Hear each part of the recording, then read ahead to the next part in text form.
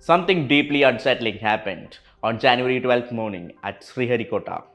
For the second time in 8 months, India's most dependable rocket, the PSLV, failed mid-flight. And once again, the problem struck exactly at the same spot, the third stage.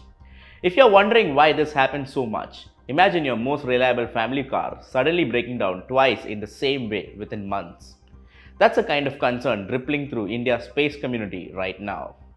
The PSLV has been ISRO's workforce since 1993, successfully launching over 60 missions, including the famous Chandrayaan-1 and the Mars Orbiter. Before 2025, it has failed only twice, once in 1993 during its very first flight and once in 2017 when a heat shield wouldn't separate. This was supposed to be a rare blip, quietly corrected. On Monday, January 12, 2026, another PSLV mission, the C-62, failed.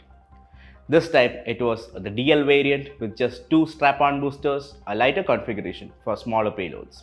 It carried the EOS-N1, a hyperspectral satellite meant to study everything from crop health to water quality, along with 15 smaller satellites from various companies. The launch at 10:18 am started perfectly. First stage, flawless. Second stage, smooth. Then the third stage fired up, and for a while everything looked normal. But near the end of its burn, something went terribly wrong. The rocket started experiencing what engineers called disturbances in roll rates. Essentially, it began tumbling and spinning when it shouldn't have. The flight path deviated, altitude and speed dropped below the required levels. The mission failed. None of the satellites reached orbit. They are likely lost. We are yet to get an official statement from the ISRO. 2 failures, 8 months apart, both in the third stage. This isn't coincidence anymore. It's a pattern, and patterns demand answers. The third stage uses a solid fuel. Once you light it, there is no turning back. No adjusting of the throttle like you can do with liquid engines. So when something goes wrong, it goes wrong fast. The May 2025 failure showed a pressure drop, suggesting incomplete or uneven burning inside the motor. However, the January 2026 failure showed that the rocket losing control and tumbling, which could mean that the nozzle that steers the rocket malfunctioned or that there were structural issues causing uneven thrust.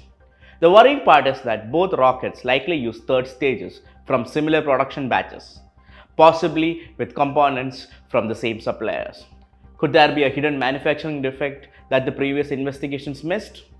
Or did the fixes applied after May not address the root problem completely? The ISRO makes these motors in-house at a facility in Thiruvananthapuram, but various suppliers provide raw materials and components. Quality control in rocket manufacturing is brutally unforgiving. Even microscopic cracks in the motor casing or tiny flaws in insulation can cause catastrophic failures. Monday's C-62 mission was handled by the New Space India Limited, ISRO's commercial arm, carrying paying customers, including international satellites. For years, the PSLV has been India's calling card in global launch market, reliable, affordable, and trusted by nations worldwide. This double failure doesn't just hurt our strategic defense capabilities, it threatens India's hard-earned reputation as a dependable commercial launch provider, potentially costing multi-million-dollar contracts as customers nervously eye other options. But the ISRO has bounced back before, and they have done it quickly. One can recall the 2017 failure when the heat shield wouldn't separate. ISRO investigated thoroughly, fixed the explosive separation system, added better testing procedures, and the very next launch succeeded beautifully. That led to years of perfect flights. The same DNA of rigorous analysis and relentless problem solving exists today. What needs to happen now? First, absolute transparency. ISRO must share detailed findings with the public, not just technical committees. Second, this is the perfect moment to bring in India's growing private space sector. Companies like Skyroot and Agnikul, and industrial giants like HAL and L&T, who are already building PSLV components. Fresh eyes, independent testing, advanced simulations, these can catch problems that internal teams might miss.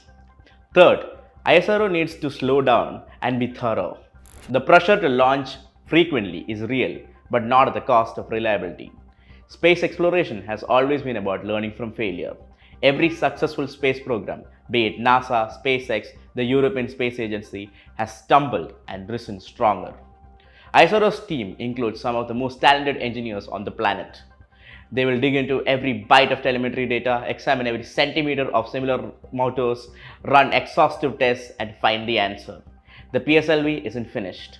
It's going through a rough patch, and the kind that makes teams sharper and systems more robust. When it flies again, and it will, it'll carry not just satellites, but the lessons learned from these difficult days. India's space journey doesn't pause for setbacks. It learns from them and pushes forward, always forward.